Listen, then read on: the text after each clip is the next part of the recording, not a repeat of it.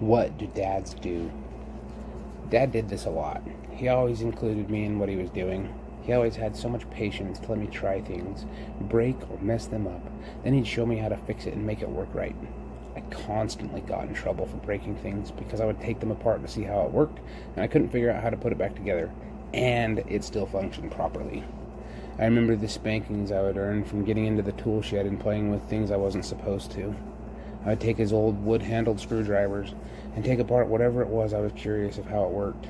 I disassembled an electric space heater, a lawnmower, the microwave, the toaster, my toys, my siblings' toys, my bike, their bikes, radios, TVs, and that's just what I can remember.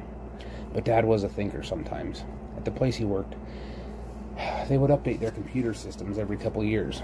Well, one year when I was extremely destructive, they just happened to be getting rid of a bunch of old towers and monitors, along with the keyboards and mouse controllers of all kinds. They all had the components intact, except for the hard drive. Those were taken out for security purposes. Again, this place did a lot of government contracting. They were the company that designed and built the worm gear and all its components that are still in use today in the wings of the Bell-Boeing V-22 Osprey.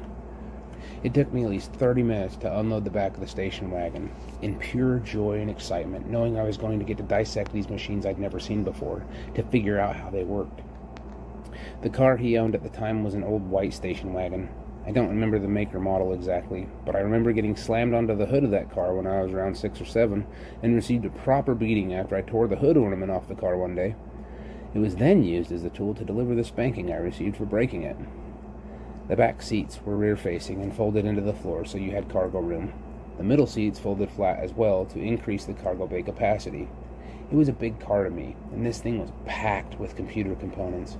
I was given 100% permission to do what my heart desired, as long as I didn't make a mess, or I cleaned up what mess I made. Again, apologies if it seems like I'm bouncing back and forth a lot in these stories. It's just how the little details come to me while I'm remembering things, so it's how I write things down. Welcome to the inside workings of my consciousness. About this time, Dad got into the hobby of flying styrofoam gliders.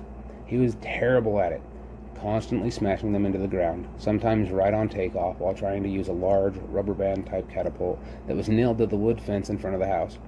I remember laughing on multiple occasions when the glider would become airborne, catch a gust of the mountain wind just wrong, and nosedive straight into the ground, shattering the styrofoam and craft into bits. The sound of the snapping foam and the crumple of plastic parts were hilarious to me. This is going to make me sound more and more psychotic than I could ever be, but I really like the sound of crunching metal and breaking glass. It's terrifying, but exhilarating at the same time.